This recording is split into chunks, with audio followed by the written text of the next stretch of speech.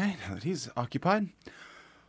Hello, welcome to the JW Thoughts channel. My name is Wally, and today I am confident it is one of your guys' birthdays, and I have come to give you a birthday present.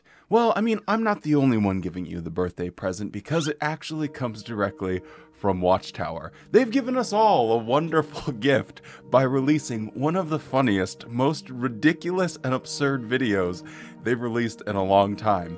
And after the rather somber mood that we had in the last video, I think we're all in for a good laugh. Let's get into it.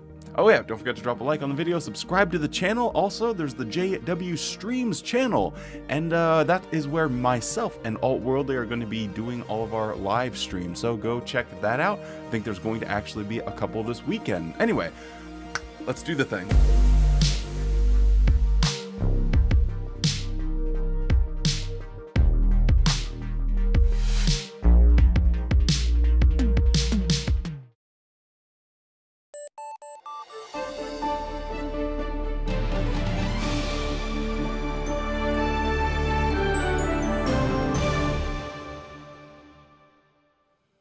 All over the world, as Jehovah's people, we preach to all who will listen. And we received loving support from our congregations. But how is the global preaching work organized? How do congregations stay united around the world? One of my favorite things about being an ex-Jehovah's Witness is looking back at the things that I used to be so proud of, that I would think to myself, wow, this really sets us apart and makes us special. And that is the worldwide brotherhood, the unity that you'll find. And he's like, how can we have this unity around the world? Simple answer, because you have to. Congregations have to follow the direction of the branch office around the world. Those branch offices have to follow the direction of the headquarters, and the headquarters has to follow the direction of the governing body. It's not a pyramid scheme. It's not even a scheme per se.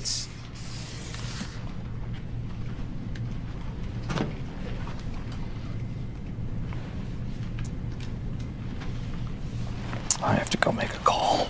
So it's not a surprise that there's a unity amongst all the congregations, because if there's not unity, whoever's in charge gets kicked out. If you have someone at headquarters that doesn't want to listen to the governing body, they get kicked out. If you have a branch office that doesn't want to listen to the headquarters, they get kicked out. If you have a congregation that doesn't want to listen to a branch office, they get kicked out. If you have an elder that doesn't want to listen to the circuit overseer, they get kicked out. If you have a ministerial servant that doesn't want to listen you see, it just goes down the chain of command, and they will just remove anyone that wants to have an original idea, anyone that wants to use their brain and try and solve any problems or do some logical reasoning. Nope, we don't do things that way, bucko. You need to fall in line. You need to follow the direction, because that is what is important. So it's so funny that he's like, him sitting at the very top of this food chain is like, how do we have this unity? As if it's some big surprise to all of us on the outside world. Like, if you want to get unity, it's because you absolutely have to, and you'll get kicked out if you don't. And it's an obvious fact, and it is completely unremarkable that they do have unity. The service committee of the governing body oversees these tasks. Their responsibilities are to oversee the preaching work, oversee congregation organization, and to oversee the hospital liaison committee arrangement. First, consider how the service committee supports you in the preaching work. Coordinating the worldwide preaching work is an awesome privilege for the service committee. But we know that it was Jesus who gave the commission to go and make disciples of people of all the nations. And so we recognize that Jesus is the one in charge. Now, this entire video is nothing more than a pathetic attempt for the governing... It's easy. Don't jump up there. Now, this entire video is nothing more than a pathetic attempt by the governing body to appear to be these humble fellow workers, and this genius thought, hey, you know what would be really great in the script? If we said, we recognize that everything is being led by Jesus. And so we recognize that Jesus is the one in charge. So in their attempts to sound humble to any thinking person, it's going to have quite the opposite effect.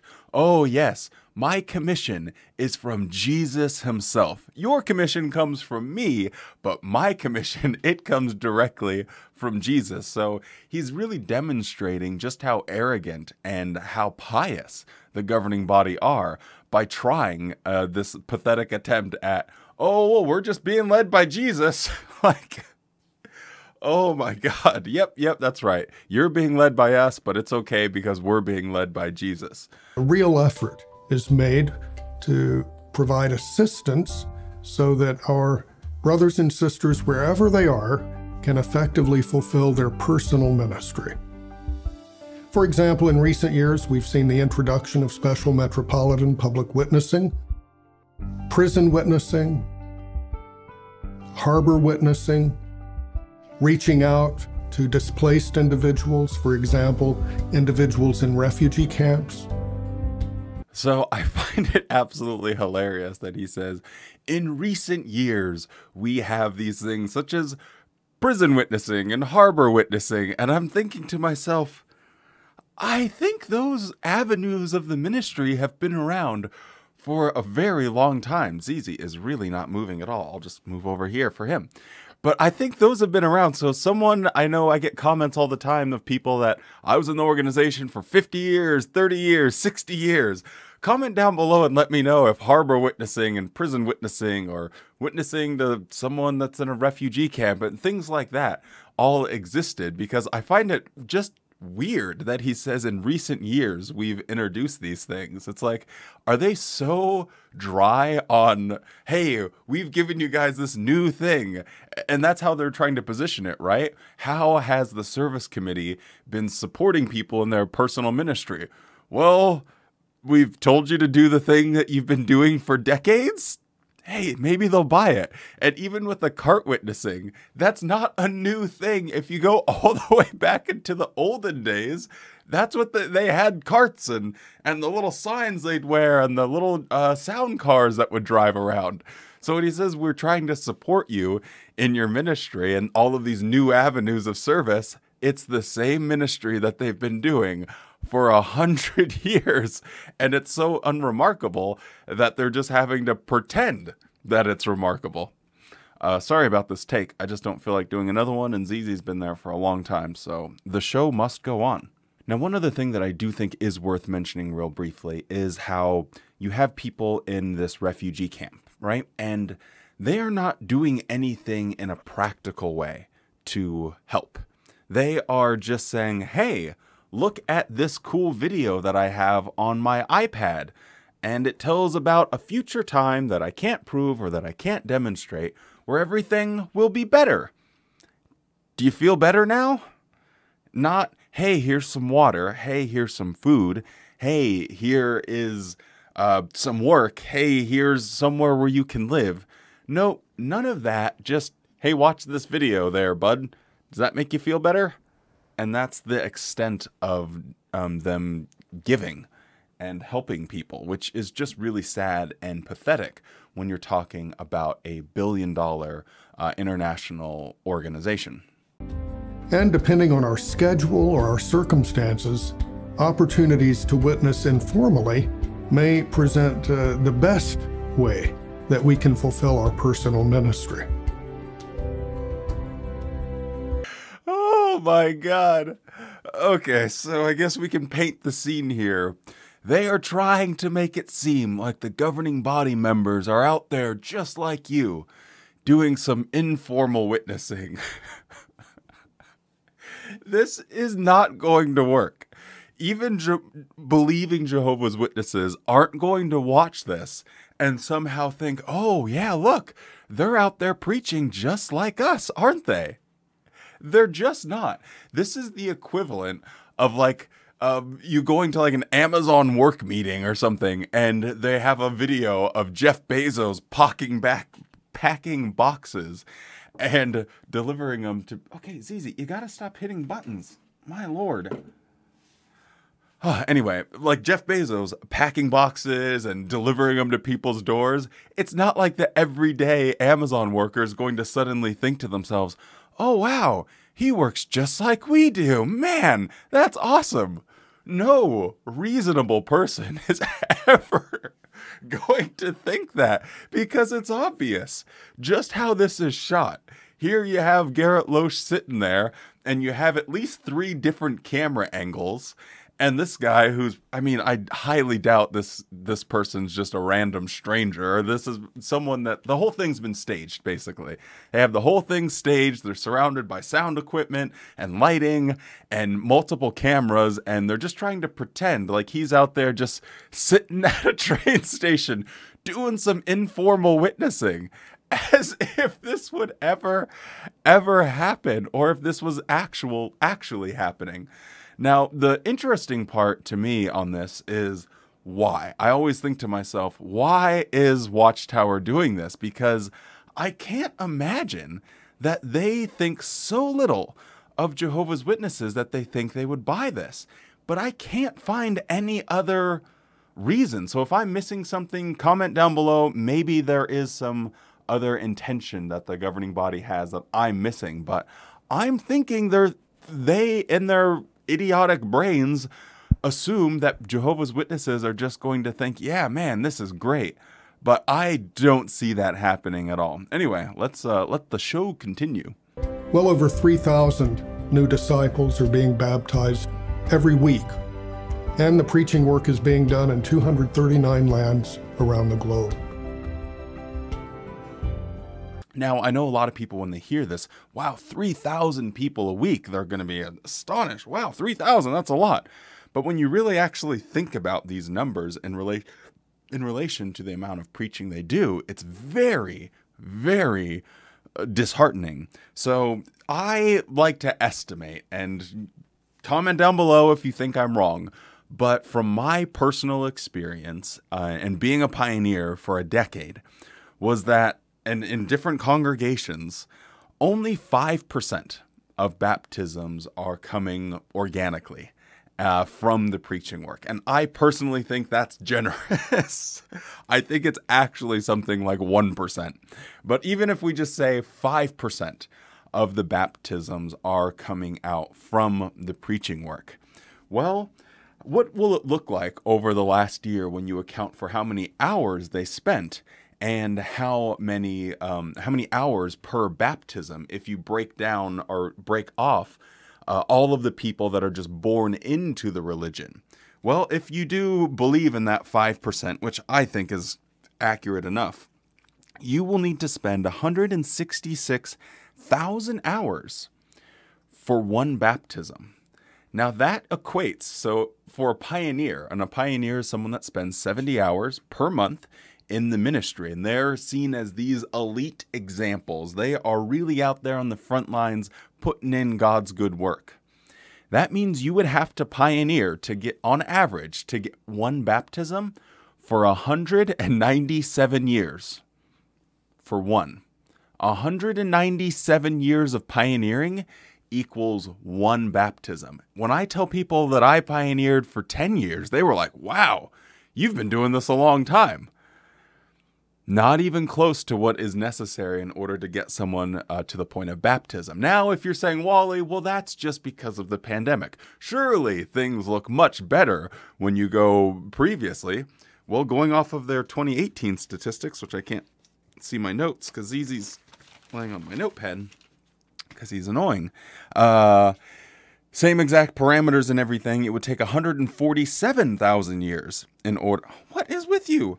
147,000 years in order to get that one baptism. And going by that, I think Zizi's on it now, but I believe that would be 175 years of pioneering. So that's how much effort will need to go into getting one person. So when you hear him say, oh, look, 3,000 people a week are getting baptized. Well, if you actually think about some of those numbers a little closely, you'll see it's not looking so good. The service committee works under the direction of the governing body. We send significant matters to the governing body for direction. An example is the establishing of the teaching toolbox. The Service Committee gives very close attention to what publications would be considered as basic tools for the ministry. And because there's relatively few of those, all of us can become very well acquainted with them. And thus we're able to become very effective in the ministry in preaching the good news and in starting and conducting productive Bible studies. Now remember, Jehovah's Witnesses have been using Zoom over the last few years, and I think they are intimately familiar with the type of quality that you're going to be getting in some of these video feeds. So if they're trying to pretend like this is real, like Mark Sanderson is actually having a Bible study with this doctor, and they show him in perfect clarity on screen, and then, whoa, where did this come from? They have cameras inside of his house, multiple cameras in full HD inside the guy's house. Like, do they really think Jehovah's Witnesses are going to be sitting there thinking, wow, even the governing body has been conducting Bible studies through Zoom. That's so encouraging. They're just like me. A number of you are moving to serve where the need is greater. Many of you are simplifying your life.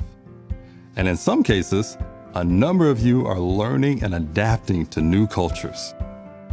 Many thousands have entered into the pioneer service. Now this opens up other avenues of service, such as serving where the need is greater, serving on construction projects, and even entering into special full-time service. A special full-time servant does not mean that they themselves are special.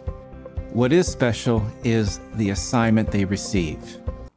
So I find the format of this to be really interesting. So we have this first portion where they're trying to gas themselves up here by showing governing body members out there on the front lines, doing God's good work of preaching, even though it's obviously fabricated. And then they tell people, now, look, you can serve as a pioneer, you can serve in construction, you can go to these special schools, this, that, and the third. But remember, if you go to one of these special schools, it doesn't mean you're special. Like, was that necessary? Was that necessary just to remind people, hey, even if you do get this special assignment, you're not special. They just don't want anyone to try and have any identification of self or self-worth. I pronounce that really bad, but anyway, we're going to keep going. They just want people to feel like they're nothing more than a number. And someone brought this up in the comments, and I found it really interesting. And they mentioned, why do they always refer to people as ones and not people or humans? They always refer to them as ones. These interested ones and the ones in the congregation. And I was like, wow, that's really true and kind of creepy that they do refer to people as these ones, because I think they want to see them as nothing more than a number. They want to just look out at the mass of Jehovah's Witnesses and just think, that's number 1, that's number 2, that's number 4, 5, 6. And they want to try and dehumanize them as much as possible. Because then when they give their crappy advice like, hey, don't leave an abusive relationship, number 472, it's not, hey, don't leave that abusive relationship, Anna Smith. It has a little bit more of an effect, right? Again, maybe I am just looking a little bit too much into things, but someone brought that up in the comments and I thought it was really interesting, so I thought I'd talk about it.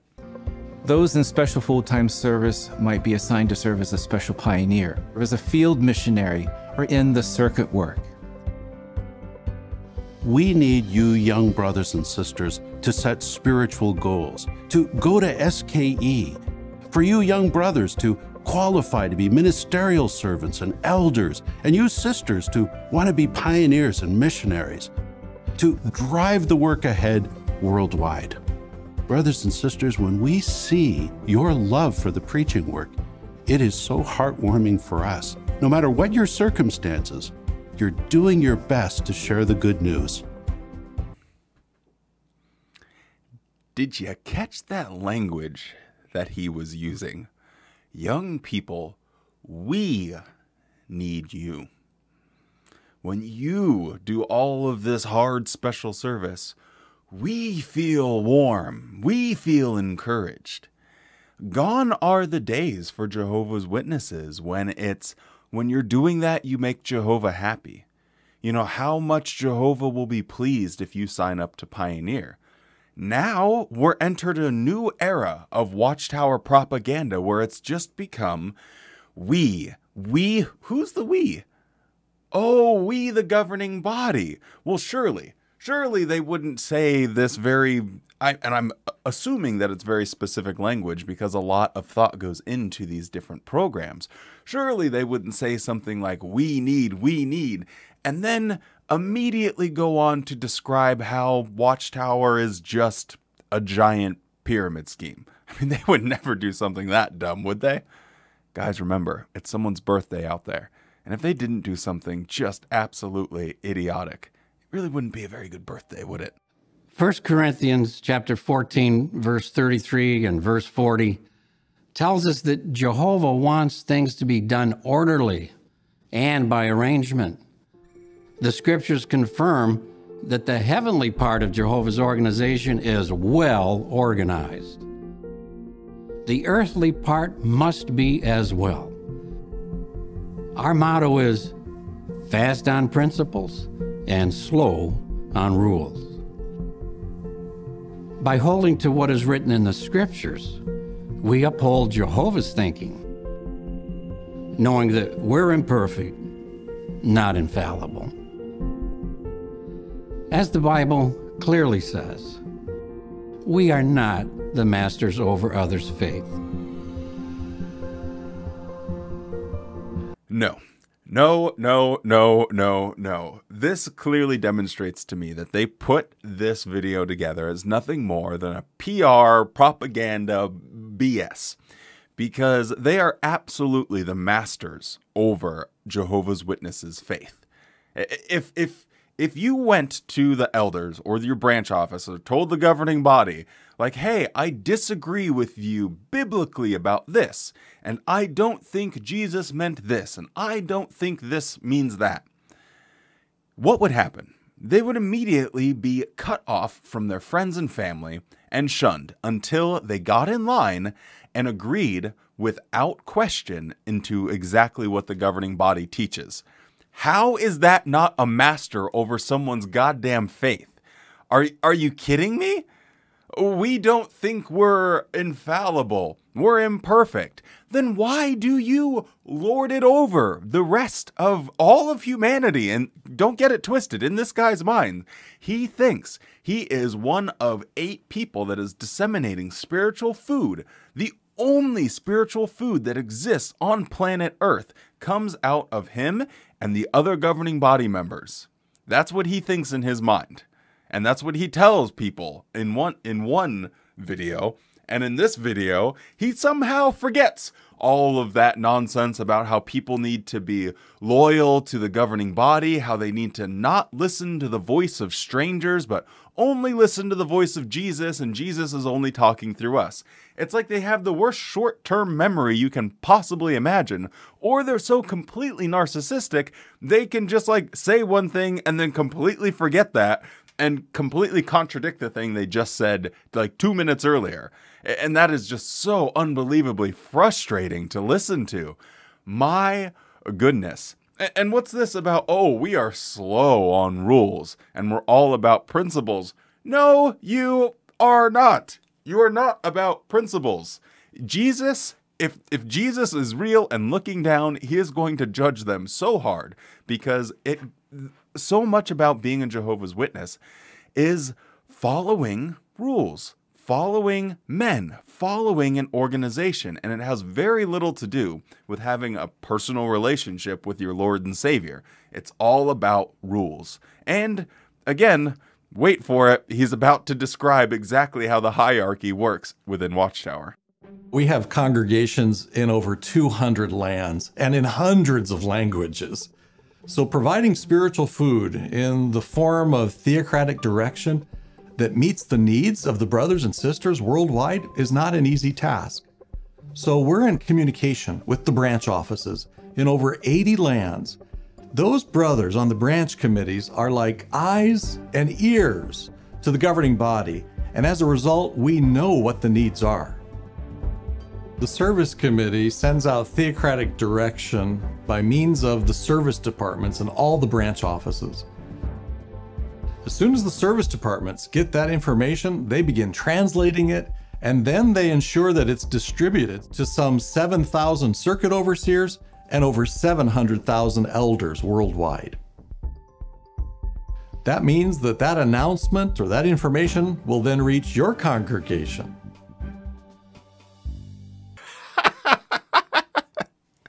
We are not masters over your faith. We are not masters over your faith. But let me describe this theocratic direction and how it goes out all across the globe. It starts with the headquarters. And who answers to the headquarters? The branch offices. But the funny thing to me is he says these branch offices are like the eyes and ears. The eyes and ears of whom? The governing body. It's not the eyes and ears of Jesus. It's not so Jesus can make sure we get this. No, they're like the eyes and ears of the governing body. That's right. It starts with them and disseminates all the way down. And they show it. They literally go in like a Google worldview and go from like the whole planet all the way down to an elder giving direction. And where did the direction come from? They said it clear as day. This is absolutely just a pyramid. And it's the governing bodies sit right at the top of that pyramid. So, man, I just thought it was too funny that they're like, no, we're infallible. We're not perfect. And then immediately go and just completely blast themselves right in the ass by giving this whole worldview all the way down to a local congregation level. We cherish our privilege to preach and worship together. In this divided world, our peace, love, and unity are a modern-day miracle. With Jehovah's blessing, we are confident that the preaching work will continue to advance and the congregations will be made firm in the faith. Again, he's on about this. It's a modern-day miracle. It's like, imagine if a parent has 10 kids and they dress them all up in blue, and every single time that you see this family, they're always wearing blue. Would you say that that is a modern day miracle? Or do you think that they just told their kids all to wear blue? That's not a miracle. It's just insignificant in any meaningful way. And I like how he does the hand gesture here, and the preaching work will continue to, and he's like, well, I can't say grow because we're not really experiencing any meaningful growth. So we'll just say advance. What does that mean? I would like him to actually define what he means by the preaching work will continue to advance.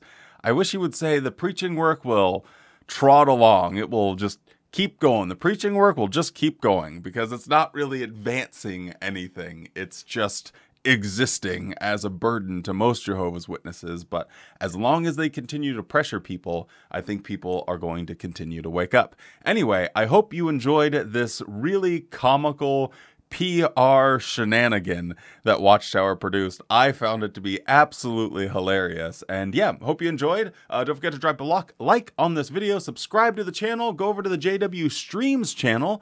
I know I did have a little bit of audio and visual issues there. So I am going to be trying to set up a new system whereby we're going to have improved video for live streams, and I need to figure out what went wrong with the audio as well. So anyway, I might be doing a test stream, so if anyone wants to come and hang out and help me figure out some of the scuff and the issues, that would be much appreciated. Anyway, thank you so much for watching this, and I will see you next time. Everybody say hi, Winston.